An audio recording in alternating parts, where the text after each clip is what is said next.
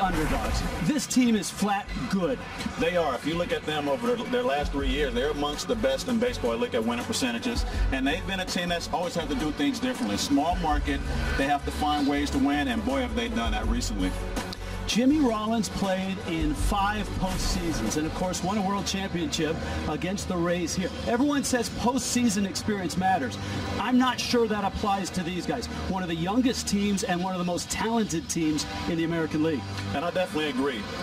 These guys have names on the back of their jerseys. They've been here before. It was just a matter of time. And if you ask each one of them, it was just waiting on them to get up to the big leagues and we'll make a difference. And, boy, have they made a difference. A great season so far, but they're up against the Rays, a team that they've played well, so they have nothing to be worried about.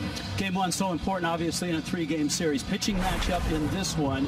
Now, Charlie Montoyo is saving his ace for Game 2, Hyun-Jin Ryu.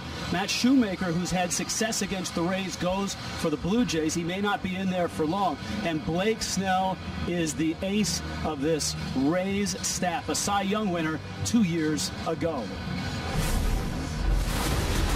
Well, buckle up. This is going to be fun. These two teams know each other. They've played 10 times. Every game was a meat grinder. Game 1 of the Wild Card Series, Blue Jays and Rays, coming up.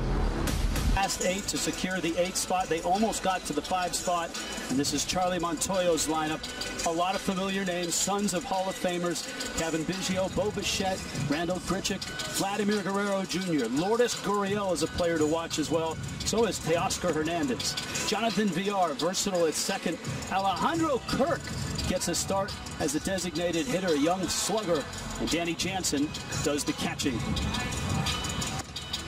Blake Snell is the ace. Of course, last year, an injury-filled year, he had loose bodies taken from his elbow, and without a proper spring training in that summer camp, he's had a little trouble getting rolling, but he feels like he is ready to go. Of course, a Cy Young Award winner 2 seasons ago. Defense. Kevin Cash has a lot of versatile players, and this is a good defensive team. Mike Zunino, terrific receiver, good thrower, works with Snell. On the infield, all these guys are versatile. Willie Adames is an underrated shortstop. And in the outfield, guys that can go get it, especially the man in center field. Maybe the best outfielder defensively in the game, Kevin Kiermaier. It's postseason baseball. 6 umpires. Carlos Torres gets home plate. Chris Conroy, Lance Barksdale, Larry Vanover. And with the O-rings and the roof, it's nice to have a couple in the outfield. Paul Nart and David Rackley. They walk a lot and they win a lot of close games. And that's a credit to that man, Kevin Cash. His lineup. Tutsugo, who has yet to get untracked. Brandon Lau is a terrific player, an all-star last year. Randy Arozarena, too. Nate Lowe, Willie Adames, Joey Wendell, Manuel Margot, Kiermaier in the 8th spot. Zunino hits 9th. Matt Shoemaker, a surprise starter for the Blue Jays. You can see his season, just 6 starts. He missed a month with shoulder inflammation, and his last 4 seasons in the big leagues have been marred by a lot of injuries.